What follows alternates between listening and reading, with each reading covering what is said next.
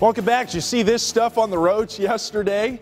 Well, Wesley Kling saw it down around Pella. She sent this to me on my Facebook page. Snow was sticking to the roads, was kind of making for a little icy mess down there. Thankfully, that is now all melted and the road should be back to just mainly wet. Temperatures waking up here in Des Moines a bit on the cool side, just 35 degrees, 33 for Ames, even colder out to the west.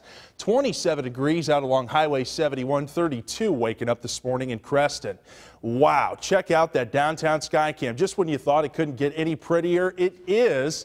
As we approach sunrise this morning, it is a cool 35. Winds out of the north at about 9, putting a bit of a bite into the air. Feels more like 28 here in downtown Des Moines.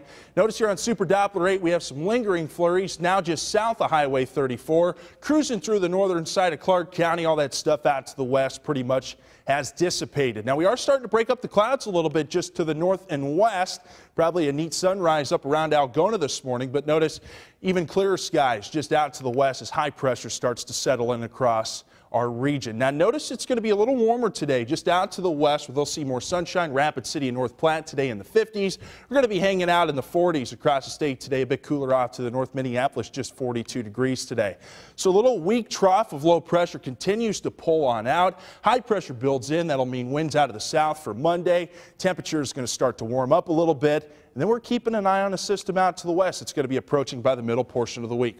Here's Futurecast. We've zoomed things in, starting things out 9 o'clock this morning. Notice how it pretty much takes a lot of those clouds out. I think we're going to keep them at least through the morning hours. We could start to break them up by the afternoon, see some sunshine. Today, not a windy day, just a cooler day, so not a bad day to be outside. Monday will be breezy, so keep that in mind. But notice by 7 o'clock tomorrow morning, we're seeing a lot of sunshine. It'll be a great second day of spring, and it'll feel more like it too.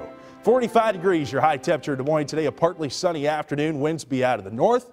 Tonight, 29 for the low. A little cool out there for you. Make sure you bundle up. There's the warm up. Monday, 58. Back near 70 on Tuesday. By the way, that's about 20 degrees above average. There's that midweek system. It'll cool us down a little bit Thursday. Back in the 50s by Friday. Could be a little wet by this coming weekend.